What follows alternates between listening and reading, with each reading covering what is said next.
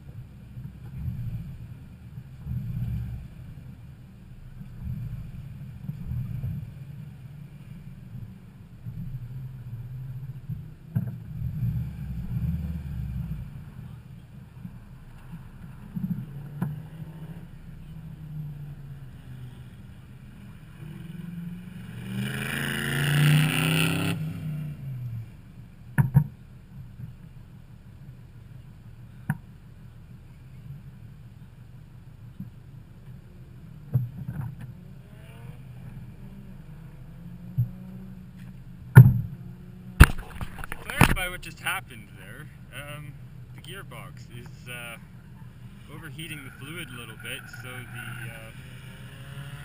the engagement isn't exactly smooth anymore, and I would rather save the gearbox than damage the gearbox, so when I felt that it was going to overheat, I left back out with the gear stick, and I decided to put it back once I've gotten the speed more perfectly matched. Normally it's fine, normally it won't damage the gearbox, but when it's overheating like that, unfortunately, no. So,